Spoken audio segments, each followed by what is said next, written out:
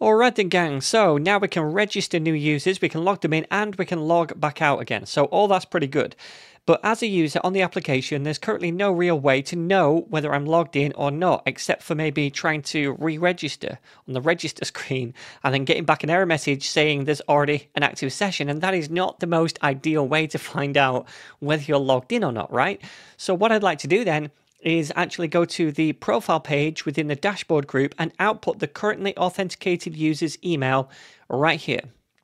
So that when a user is logged in, they're going to be able to see this email from their dashboard profile. Now remember, we can access the current user with the use user hook, which taps into the user context where the user state gets managed.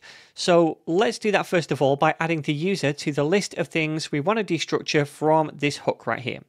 And then we could use a property on that Appwrite gives to us on a user session object called email, which is just the user's email that they registered with.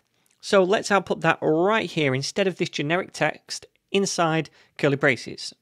Now, this probably won't work when you try it out, and there's a reason for that, which I'm going to explain shortly. But first of all, let's just make sure. So I'm currently logged into this application right now because I just logged in before the start of this video. So I know that I'm logged in, right? So if I somehow go back to the profile page, I should see my user email, right? But currently from these login or register screens, there's no way to get back to the profile page. So what I'm going to have to do is restart the app by shaking the phone and then choosing to reload it. Now, once I do that, I should still be logged in, right? So I could technically go to the profile page and, well, that doesn't look good.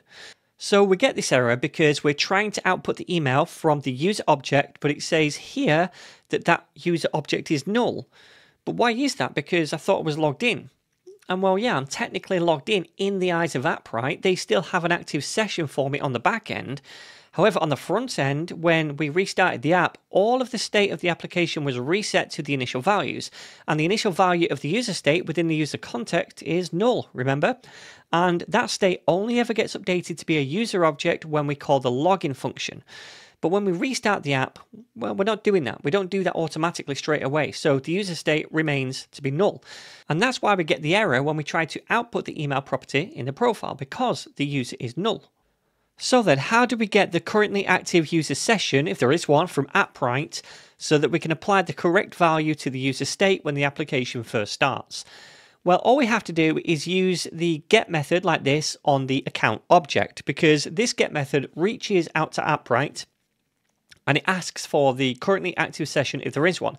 If there's not an active session, then the response is going to be null. But if there is one, then we get that user session object back, and then we could just update the state inside this context to reflect that.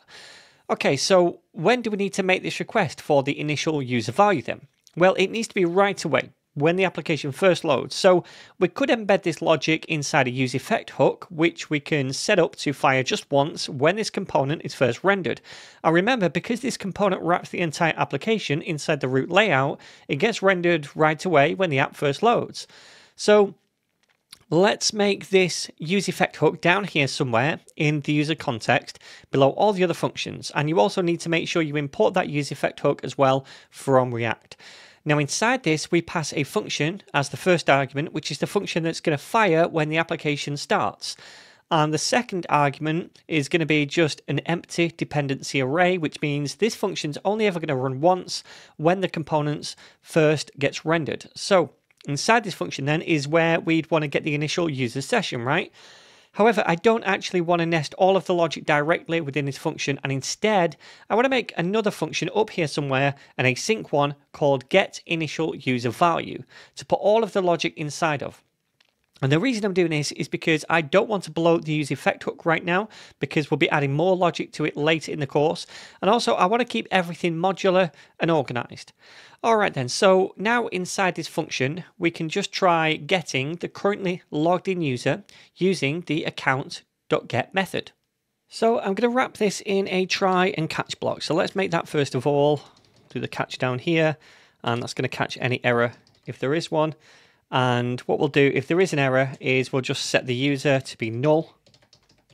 And then inside the catch block, inside the try block rather, we're going to say const response is equal to await and then we want to use the account object and then the get method on that. Then we just need to set the user to be whatever that response is, the user session object, all right? And then down here, inside use effect, we can invoke this function. So I'm going to copy that and paste it right here and invoke it. Okay, so there's one more thing I want to do in this function, and that is to add a finally block to this try and catch. So the finally code block goes right at the end, and it's going to run after all the stuff above it, come what may. So if this works and there's no error, then it skips the error block and it runs the finally block of code. Now, if there is an error, it runs that block first, and then it moves on to the finally block after it. All right, so inside here, I want to update a new bit of state. So let's actually make that little bit of state, first of all, up at the top. And this bit of state is going to be called auth checked, which we also need an update function for, and I'm going to call that set auth checked. Then we'll set that equal to useState, and we're going to pass in false as the starting value. So then the job of this bit of state is just to be a flag. Basically, that means it's going to be false before the initial user value has been checked when the application first starts, and then inside that finally block we just made, we want to update that state using the set auth checked function so that it becomes true, right? So now for that second between loading the app and getting a response back from Appwrite for the initial user, the value of that state is going to be false. And that tells us that, look, we've not yet checked and received that initial authentication status of the user when they land on the app. But then after that second, when all of this kind of completes and we get a response from Appwrite and we update the user state, then we set that auth checked value to be true. And that tells us that we have checked the initial user value. So whatever that value is now, whether it's null or user object, that is the correct initial value.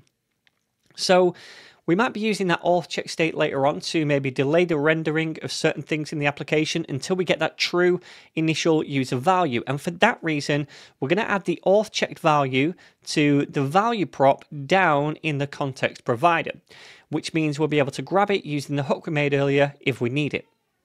Okay, cool. So now, hopefully, if we restart the app, we should see that email address on the profile page if we're logged in. So let me try this now by shaking the mobile and then choosing to restart the app. And when it's loaded, we just want to wait just a couple of seconds before we actually go to the profile page to make sure we've got that initial user value back from Appwrite. Because remember, it might take a second or two to get it, and we're not actually using that auth checked flag anywhere yet to delay the rendering, right? So just wait a couple of seconds. But then if you click on the profile link, you should see the logged in user email, which we do. Awesome.